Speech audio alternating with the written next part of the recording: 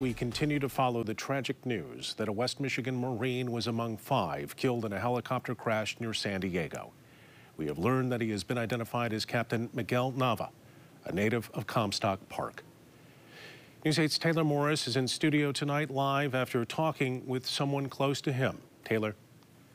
Brian, earlier I sat down with Tony Petkiss, a close friend of the Marine and assistant high school principal of Comstock Park High School. During their basketball game tonight, they held a moment of silence to honor his life. Let's see where it is. While flipping through the Comstock Park High School yearbook from 2013, assistant principal and former athletic director Tony Petkiss reflects on the time he had 28-year-old Miguel Nava as a student. It's here, picture of him. After Nava graduated, and with his mother still an employee in the district, throughout time the two became close.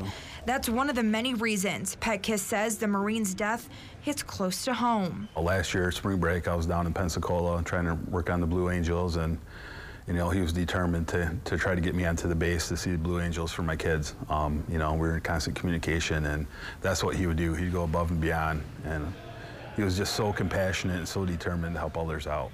According to military leaders, Nava and 4 others were on a helicopter they were assigned to on Tuesday during a training mission. The Marines were reported missing after their aircraft did not show up at the Marine Air Station in San Diego after leaving from an Air Force base northwest of Las Vegas. Search and rescue crews found the aircraft Wednesday morning, and the Marines were confirmed dead a day later. I think there's a lot of disbelief. Did this really happen? It's shocking. There's thousands of pilots, and what are the odds that one of your former student athletes was in that helicopter? According to the district, Nava graduated from Comstock Park High School in 2013. A few years later, he graduated from the U.S. Naval Academy and went on to become a pilot, something Petkiss says was always his goal. While looking through the yearbook, Petkiss read us the quote Nava picked out to put under his photo senior year. The quote that he had under his senior picture was, "The bad news, life flies. The good news is you're the pilot."